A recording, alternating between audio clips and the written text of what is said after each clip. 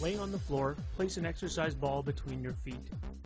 Now stretch your arms out above your head, tighten your abs, and squeeze the ball with your feet. To begin the movement, take a deep breath in and slowly start lifting your feet off the floor, being sure to keep your lower back against the floor. Exhale as you raise your feet. At the same time that your feet are moving up, bring your arms straight over your head, keeping your back flat on the floor as you do. Grab the ball from your feet and slowly lower your arms and feet towards the floor. Stop when your heels are just above the floor. Take another deep breath in and start your feet and arms back up again. This time you'll grab the ball between your feet at the top of the movement.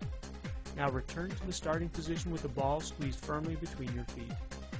Remember to breathe out as your legs move upward and breathe in when they return to the starting position just above the floor. Keep your abs tight so as to protect the lower back.